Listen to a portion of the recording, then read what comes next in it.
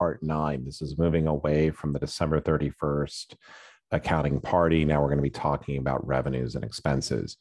So the last 8 video segments have just solely focused on the balance sheet and balance sheet accounts.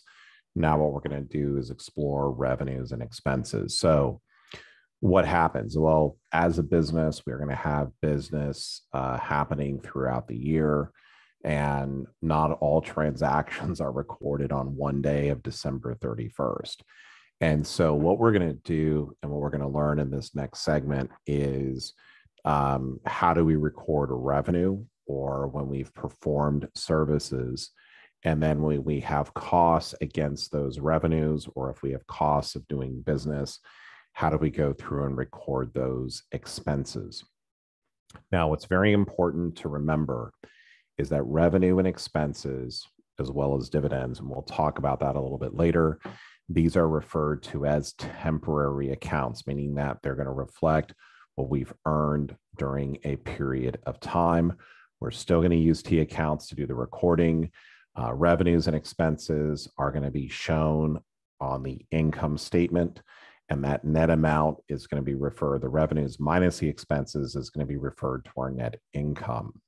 Ultimately, revenues, expenses, and dividends will ultimately be closed out to retained earnings. So if you go back to that video, which I think is number 4, talking about owner's equity, now we're filling that part of it in.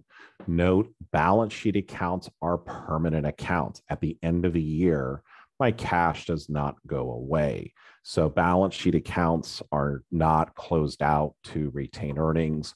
Only our temporary accounts, revenues, expenses, and dividends. So with that being said, let's take a look at some examples of some income statements. So here we have Meta Platforms. Now we looked at the balance sheet for Meta, but now let's look at the income statement. You'll oftentimes find that this is sometimes referred to as consolidated statements of operations, or sometimes over here, consolidated statements of income. But we have over here revenue, right? So for Meta Platforms, how do they make most of their money? It's generally going to be off of advertising. So, but what are the costs that Meta Platforms incurs? Well, they're going to have a cost of revenue, research and development, right? They're going to further build out the metaverse.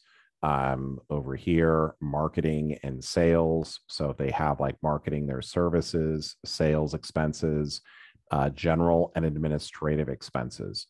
So when you look at a income statement for a company, it's generally going to be shown as revenues. So over here, you've got revenues, costs, and expenses are 71 billion.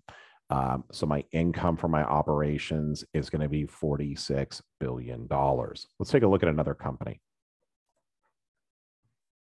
So here we go. Now we've got Tesla. So Tesla, for the year ended December 31st, 2021, they had 44 billion of automotive sales, regulatory credits, automotive leasing. They also have revenues from energy generation and storage, services, and other. So Tesla had a revenue for the year ended December 31st, 2021 of about 53 billion. The cost of those revenues for their auto sales were about 32 billion, automotive leasing, those costs there. So you come down over here and you kind of look at, again, every company is going to have their income statement is going to look slightly different because they're going to have revenues coming in from different sources, right? So Meta Platforms does not have revenue coming in from energy generation and storage. That's unique to Tesla. But the important thing is when we look at revenues, this is something that we have earned.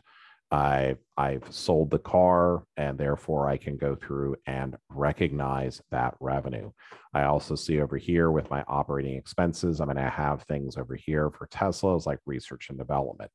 So again, this is the next phase that we're going into, and we're going to be using revenue and expense accounts to reflect what we've earned for a period. Now, I call these temporary accounts because over here, I had revenues of auto sales of 24 billion for the year ended December 31st, 2020. these accounts are going to get closed out to retained earnings because we have to start fresh for the next period. So in any event, I hope you enjoy this video today, and I look forward to seeing you on the next video. Thank you for liking and subscribing. And if you have any other questions or any other videos you'd like to see, please feel free to reach out. Have a great day.